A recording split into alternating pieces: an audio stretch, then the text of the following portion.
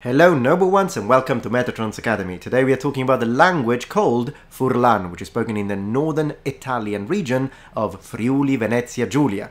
Or if you are half as busy as they are, considering how much they work up there, just call it Friuli. Now this video is a little bit of a homage to part of my family since my father is from Udine. But where is Friuli, and if my dad is from there, am I not already like fluent in it? No. No. No. Mandi. That's all I know. Okay, as you already know, I'm Sicilian, from Palermo, so I'm from the southwest region of Italy, and instead Friuli is in the northeast, so literally opposites. Seriously, my dad never really used it at home, so I wasn't really exposed to it. I heard it like a couple of times, but no exposure whatsoever. Fun fact, my father spent over 40 years in Sicily. He still has his original accent. Like, people around him go, "Get a mangiare mirinciana mottonata, va bene, amoni." And that's how he responds. Bene, bene, bon, bon, ben, ben, bon, bon, facciamo così, ben, ben, bon, bon. He never lost it, he never will, and neither should he. Okay, but how different is this regional language, not a dialect? Well, very different. I mean, if you think about it, Sicily is southwest, Friuli is northeast. You can't get as far away as that. So how much can I understand? Well, how about, I almost destroyed everything, how about we try it? Let's start with this video. Please ignore the politics about it, I don't care about that. Just listen to what he says. Che la Costituzione non è fatta di numeri perfetti, ma deve essere fatta da criteri perfetti. Presidente, io penso che la Costituzione è una roba differente di noi. Io penso che la Costituzione sia una roba più grande, penso che dovresti indurci a rispettarla e non rispettare. No, non può parlare, deve parlare in italiano. Deve parlare in italiano. Okay, so this is interesting because regardless of what political party this person is speaking for, that does not matter. It's completely irrelevant for the purpose of this video. What happened is significant. First of all, let's examine it linguistically speaking, and then we'll dive a little bit into social linguistics. So linguistically speaking, in the first part he spoke Italian. Then he moved, if you want to check that part, I'll link the video in the description. Then he basically repeated the same thing, but in Furlan. So how much could I understand? Well, I could recognize some words like constitution, sounded almost the same. He also calls the president, he says president, he says costitución, io pense è una roba differente, like all of that I can recognize. So this one was actually a little easier, at least the beginning, but then he went off into a series of words that I couldn't recognize, and that's when he went completely blank. So as a first reaction, I'm noticing that like there are some words that I recognize because they basically sound like Italian without the final vowel, which is actually quite typical of several northern regional languages. But then some of the sentences and words become completely unintelligible for me as a southern. Now, the little social linguistic aspect that I wanted to raise is the fact that this person was basically asked by the president, I suppose, of this assembly to absolutely not use a regional language. Because I think the message was that we need to defend the importance of regional varieties and language minorities, which I absolutely support as a message. The concept of preserving the richness of linguistic varieties within what are usually referred to as dialects, even though they're not. This is a full-on language, in the sense that a person should never be made to feel ashamed of its cultural linguistic inheritance. So, people from Friuli, be proud of your language. Let's jump into another video and see how much we can understand. Okay, go. Buonasera a tutti e a tutti. Ben chiatats per queste puntate di Viaggi in Friuli, una trasmissione. Okay, so far I understood good evening to everyone. I think she said it for both male and female, and then she said welcome back to this episode of something that I actually kind of forgot. Trasmissione curata de Arlef, Agenzie Regional Pelenghe Furlane. Yeah, I understood this part. A broadcast made by this Arlef, which is an agency for the, I believe, she said it now, but something about the Furlan language. In collaborazione con Telefriuli. In collaboration with Telefriuli, yeah. Voi ofevelarin des caratteristicis de lenghe furlane, de sos origini. It's interesting that she's calling it lenghe, and I imagine it means lingua. So language, so I can still recognize it even though it's different, but then again I also kind of know the context now, so that clearly makes it easier. Perhaps if I had heard someone say just that word on the phone with zero context, I might have not recognized it, but then again if they say lenghe furlane, then I do recognize it. So, so far so good. E de so grande letterature, anche de so tutele e da imprest co vin a disposizione per scrivile. So the last part I didn't understand, only something about writing it. But then she did talk about the tradition, and then she's talking about the origins of the Furlan language and the literature.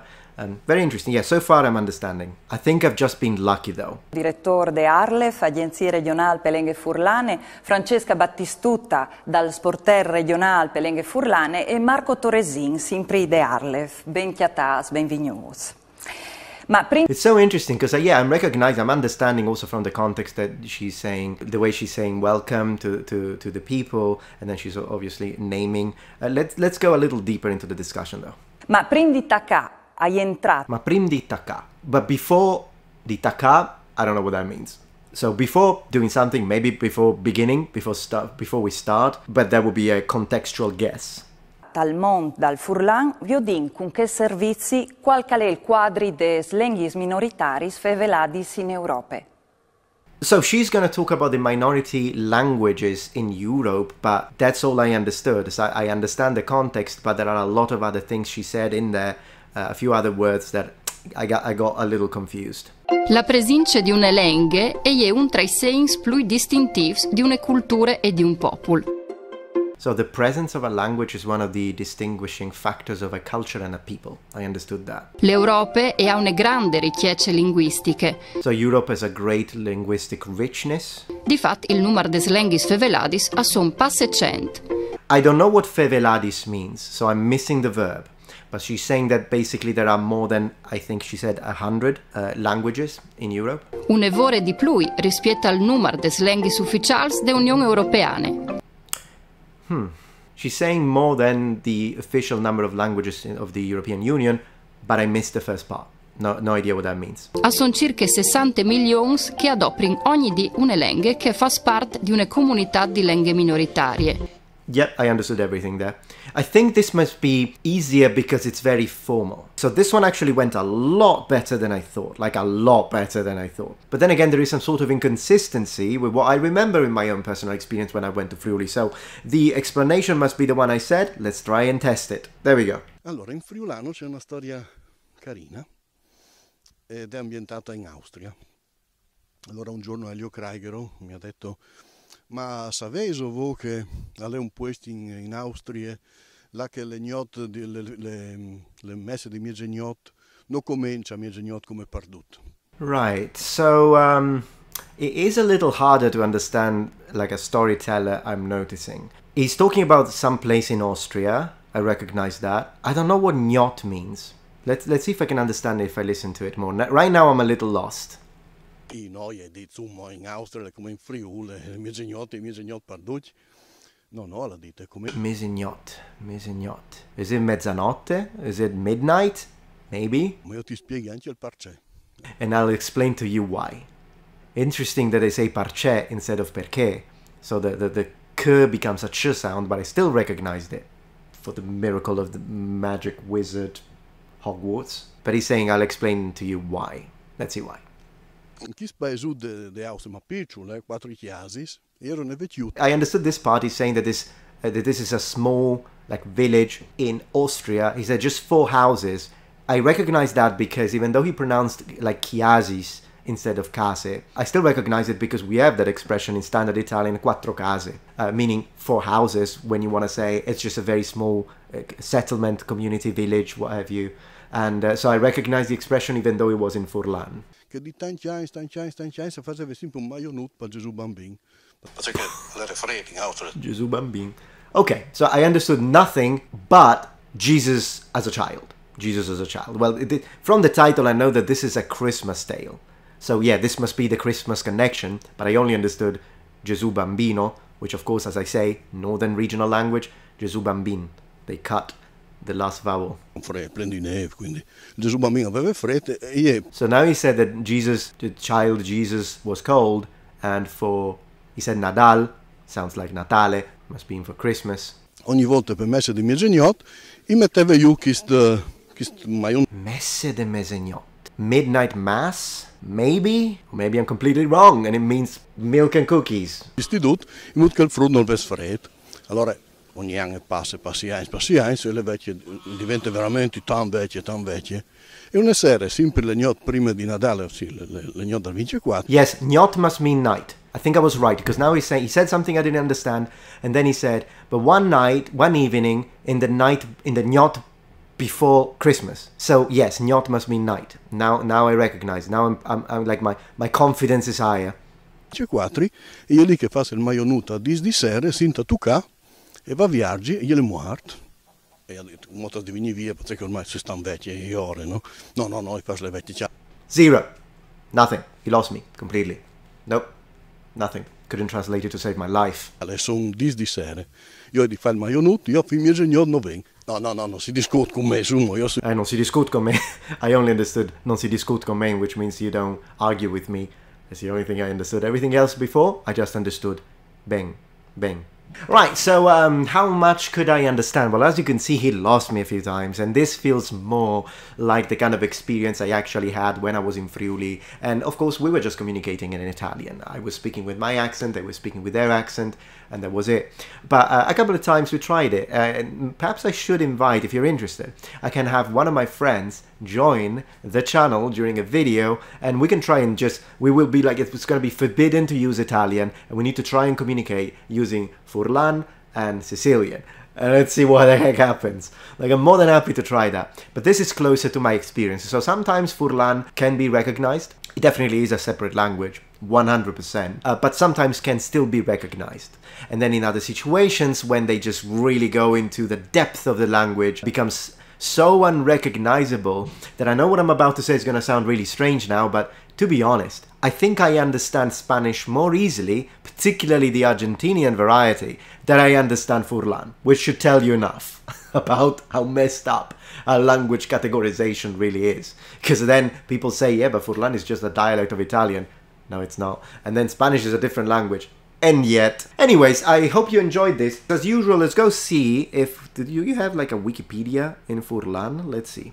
So I found the Wikipedia page on the Furlan entry, and it's written in Furlan. Let's see if I can understand it. Of course, I'm going to mispronounce it, and I'm going to southernize it, but it is what it is.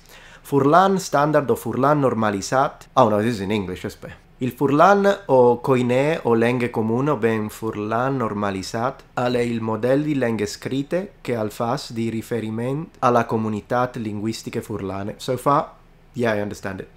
Al vende koine, now I don't, letterarie, I don't know what ven means, e dal Furlan dal Friuli central con qualche differenze. Il lessiche alle plui sior, I don't know how to pronounce it, di quel dal Friul central parce, that must be the because I learned a minute ago, che al chiappe come synonyms dutis lis peraulis, love the sound, dices altris varietats che al mancin tal friulano.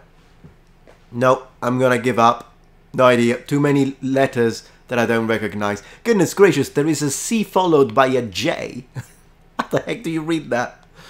Oh, isn't it funny that it's actually easier for me to read Japanese? Okay, so definitely it gives me the feeling of I'm reading a foreign language, even though it's not foreign because it's from Italy. But Furlan has had some influences. It's part of its own subgroup of Romance languages, and basically it's connected a little bit to Ladin, and it's connected to the southeastern languages of Switzerland, including Romansh.